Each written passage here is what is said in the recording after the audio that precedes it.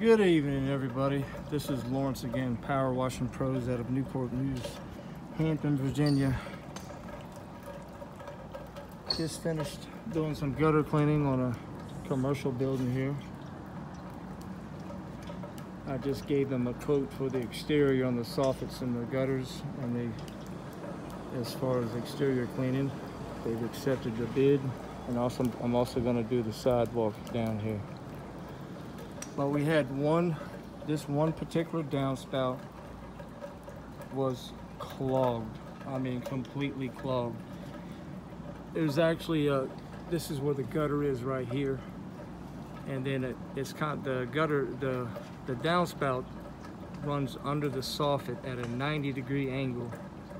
A 90 here and a 90 there, and it goes straight down all the way to the bottom.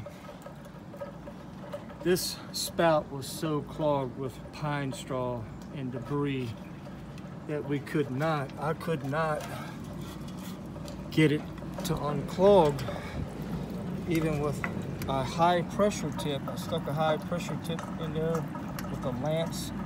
I couldn't get this so far with a straight lance. As you can see right there, that's the lance on the pressure gun. And my next resort was to get a plumbing snake. Got a plumbing snake from, I think it was Home Depot or Lowe's. I proceeded to snake the drain, and it would not budge. It would not break the clog.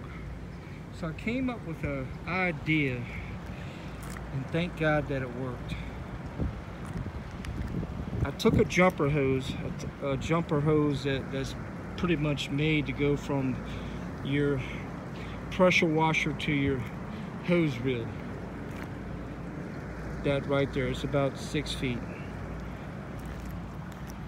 I put it in on here, quick disconnect, female quick disconnect. Then on the end here, I went to Home Depot.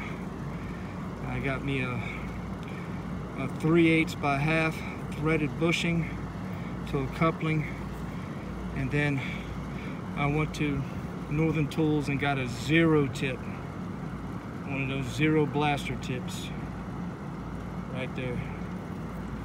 I did not want to put a quick disconnect on here and then have one of those disconnect pop-in type tips, because I was afraid that it was going to maybe get blow off and get stuck inside of the gutter.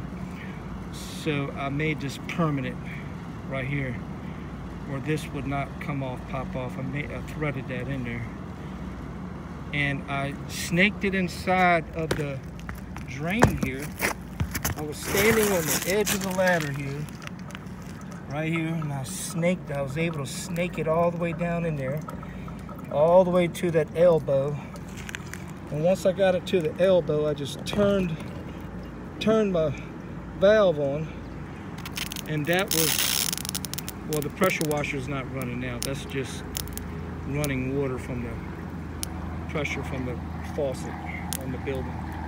I turned the valve on, it blasted everything out. I mean, it was trash.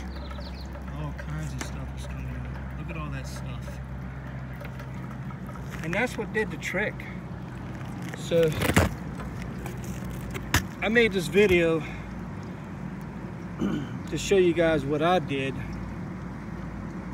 in case you come across a similar situation where you come across a downspout that does not have 45-degree elbows and you have 90s, and it's kind of hard to snake it out with a snake. You can always make a jumper hose, 6-foot jumper hose, put a blaster, a 0 tip on the end, connect it to your ball valve, snake it through your downspout, and then turn your ball valve on. After that's inserted all the way up to the clog, and it should work. It worked for me. I hope that helps. Have a great evening and enjoy your dinner. God bless you. Bye.